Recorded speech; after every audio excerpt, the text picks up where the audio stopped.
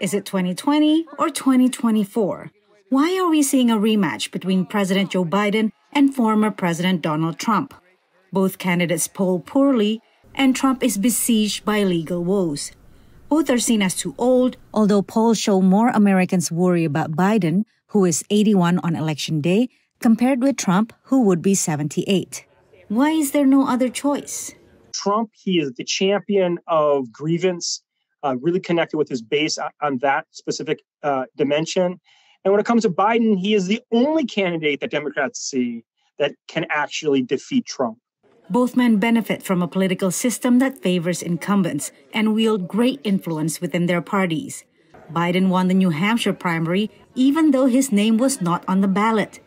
And Trump benefits from a primary process that attracts more ideologically fervent voters, which translates to overwhelming support from his base. In the general election and in the broader Republican Party, Trump is not embraced as overwhelmingly as these primary voters are, but the system is almost certainly going to lead to his renomination.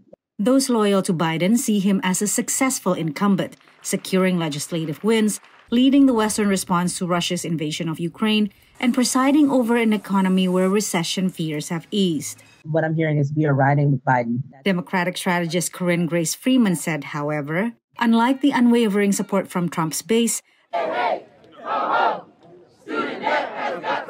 the progressive wing of the Democratic Party is frustrated with Biden's inability to fully cancel student loan debt and his response to the Israel-Hamas war. There are many people who are like, I cannot support this president, also don't like Donald Trump, who just feel like the Democratic Party consistently fails us. Trump and Biden also benefit from a primary system where candidate choices are essentially locked in far in advance due to rule changes made by states.